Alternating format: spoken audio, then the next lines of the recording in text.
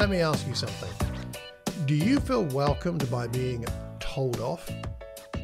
I've seen that done as part of what in our congregations we call the welcome. Being told off for being late, not sitting together, or not singing heartily enough. Is that welcoming? I don't think so. Perhaps there's a point to be made, but that's not a welcome. Or what about somebody confessing their sins? Seen that done as part of the welcome as well. What's that got to do with why we're there to worship God? I fail to see the connection. These things may have been done sincerely, but they're not terribly welcoming. When what we're doing doesn't match with what we're saying we are doing, which is the welcome, then something's wrong. I think that, in my opinion, this might be the part of our regular Sunday services that is least well understood in terms of its purpose and might be the least well practiced. So I pray to put that right in this episode. Hello, I'm Malcolm, by the way, and this is Teaching Tips number 376, and it's the third part of our current series, Hosting Sunday Worship. Today we're continuing the series exploring why we do what we do on a Sunday gathering. So far we've introduced the concept of hosting to frame the role of those leading us in public worship. We've examined some New Testament examples and teachings on collective worship. We've also considered the aims of collective worship. And last week we explored general guidance for leaders of worship, including context, attitude, connections, themes, overloading, and preparation. You might want to go back and watch those two as context for this one. Today, we're going to focus on one specific part of our Sunday worship, which I've already mentioned, the welcome.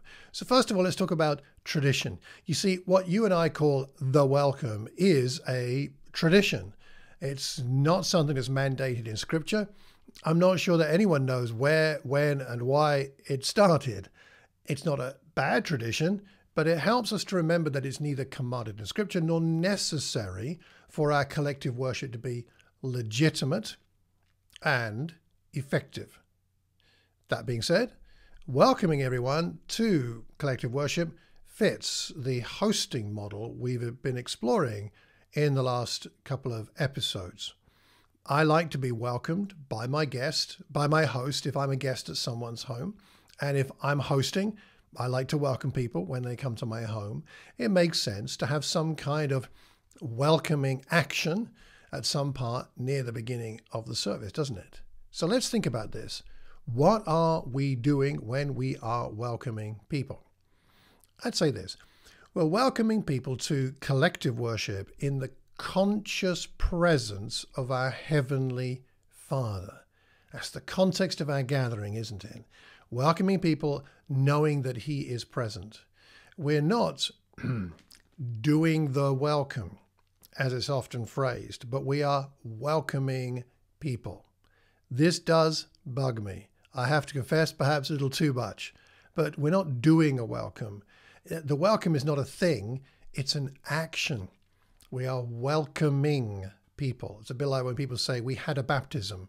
You didn't have a baptism. Somebody was baptized into Christ.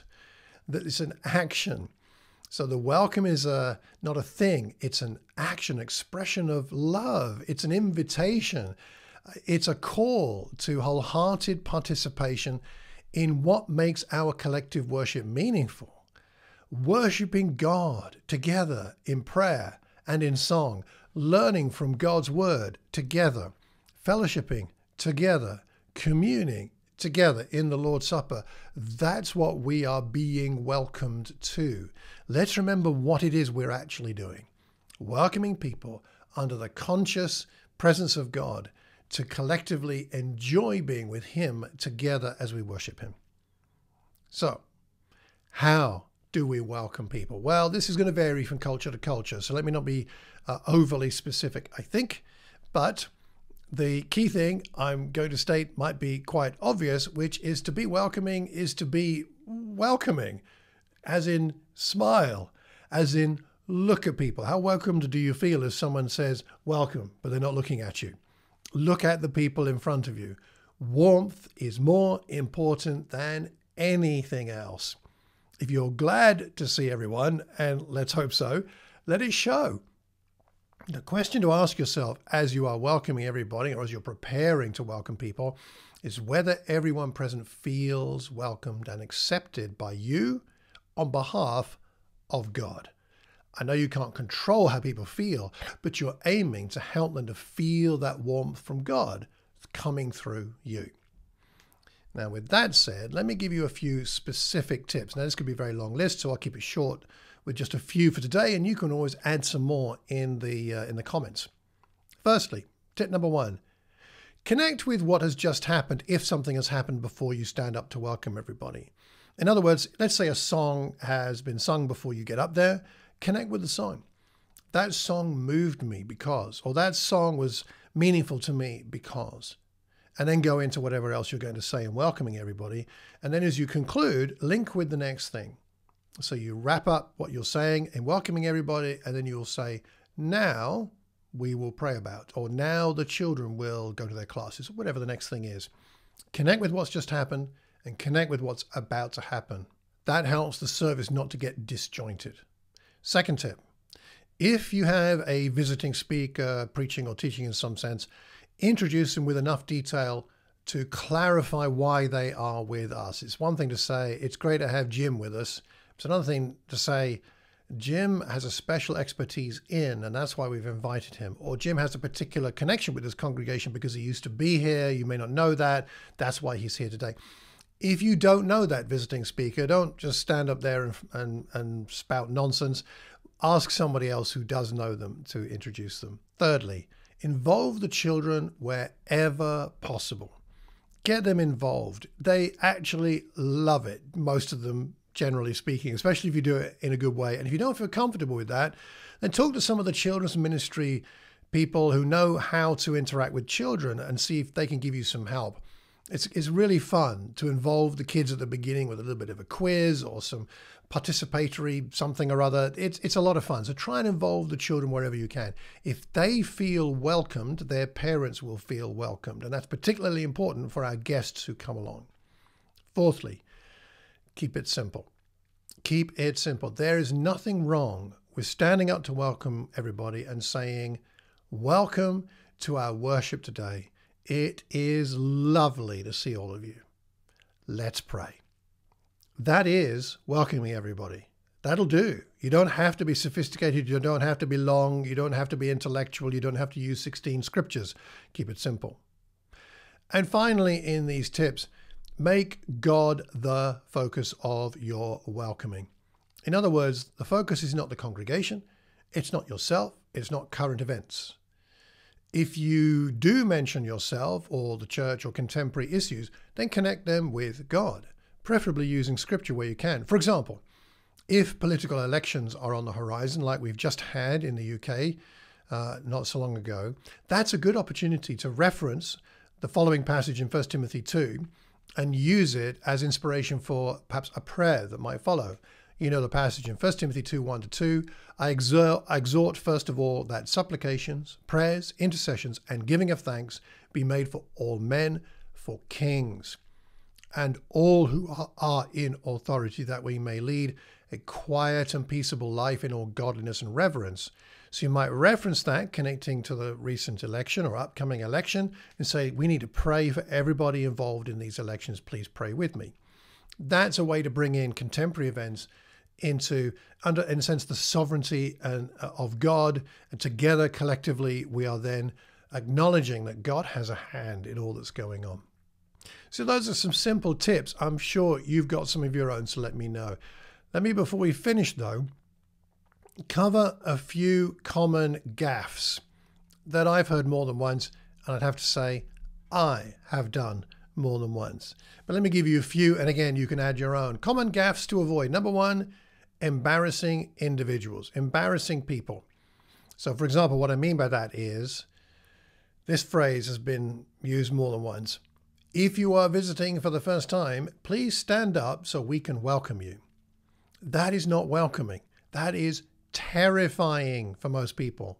The intention of doing that is sincere. We want people to feel welcome, but the experience for most first-time visitors is painful. They are already feeling insecure in an unfamiliar situation. They've never been in the building. They don't know hardly anybody there. They don't know what's going to happen next. They don't know what it's going to be like. Now, that you've made them stand up and they've got a whole crowd of strangers staring at them. That does not make them feel welcomed. What makes them feel welcomed is someone at the door, when they come through the door before the service even begins, recognizing that they are a first-time guest and welcoming them personally with a nice smile and a few kind words. That's actually what's welcoming. So avoid embarrassing people. Number 2, gaff to avoid overhyping. What I mean by that is a phrase such as, "We're going to have a great service today." And everybody goes, "Amen." Well, what if it isn't a great service? I mean, how do you know it's going to be a great service? I know our great God is with us, but I've been at some services where God was present, but they weren't particularly great.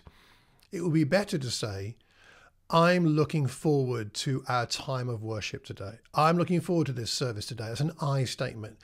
You can't tell everybody else how to feel. Sometimes our services are not very inspiring, let's be honest. And the service's effectiveness depends on the attendee's experience. Telling people it will be great is tantamount to telling them how to feel. And that's not a welcoming experience. Number 3 in these gaffes to avoid preaching in your welcome, unless it is actually the sermon. Avoid preaching. It's not a problem to share something God has taught you during the week or something like that, but don't make it a 10-minute lesson. We have a sermon coming down the line. We talked a bit about that in the last episode. And fourthly, and very importantly, avoid jargon. What do I mean by jargon? This would depend a little bit on your context and your culture, but I'm thinking about phrases like, "I was convicted," or "my discipler told me," or "I had an awesome quiet time yesterday." That's very alienating for our guests who don't know what those phrases mean, and frankly, it sounds pretty weird.